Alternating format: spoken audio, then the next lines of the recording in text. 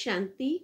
Today is 22nd February 2022 and we shall listen to the essence of today's Murli.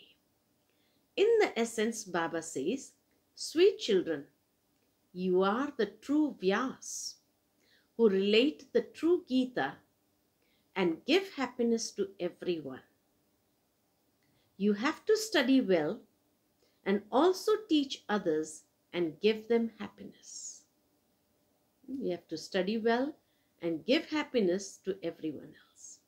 The question from today's Murli: what is the highest destination for which you are making effort to reach?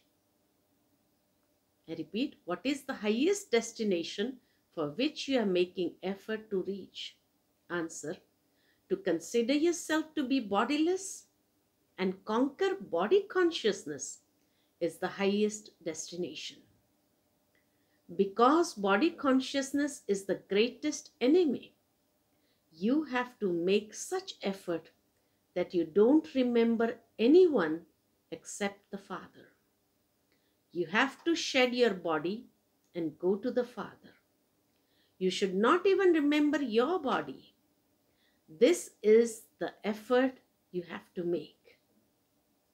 So it is a very deep effort that we have to make to conquer body consciousness, which is the biggest paper for everyone. The essence for dharana from today's Murli: first of all, cut away all your bondages with the power of yoga and become free. You mustn't have any attachment to anyone. In order to be bodiless, we do not have to have attachment with our own body as well. Second point, follow fully all the directions you receive from God. Study well and also teach others. Do not consider yourself to be too clever.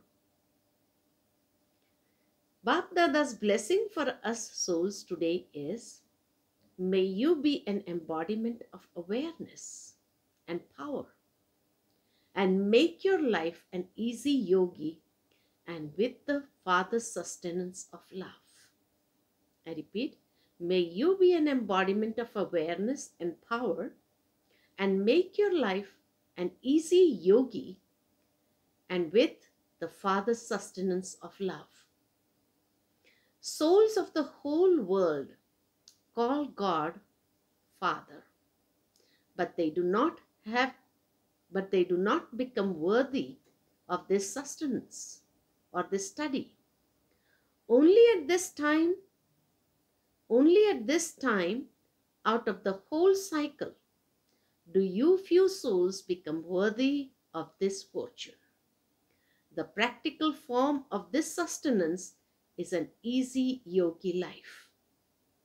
The Father cannot bear to see anything difficult for the children.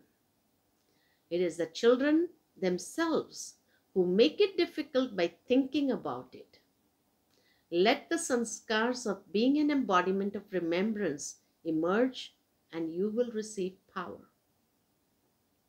Today's slogan is: in order to experience the carefree stage, constantly have thoughts